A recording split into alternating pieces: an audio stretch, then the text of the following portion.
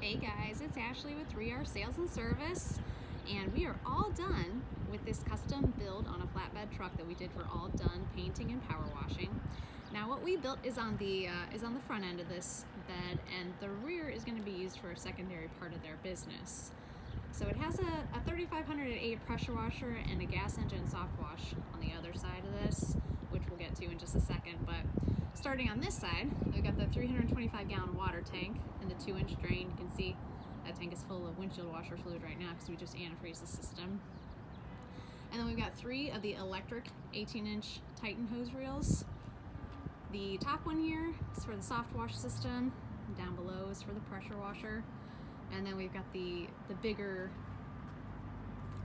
1-inch reel for the incoming hose. And as we move around back, you can see that aluminum toolbox. Catch a little bit of a glimpse of the soft wash.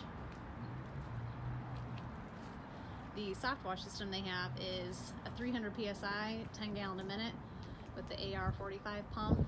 And he's had this system, we just installed it on this new build.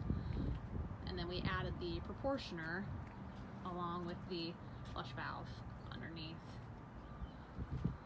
And then all of that's plumbed over to the soft wash reel. And you can kind of see in the background, there's a smaller tank, it's a 16-gallon surfactant tank and a 50-gallon SH.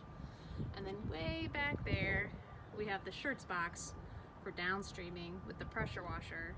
And if you don't know what a Schertz Box is, it's a remote shut-off system so that you can turn on and off your soap from about 400 or 500 feet away, or maybe even further in some situations.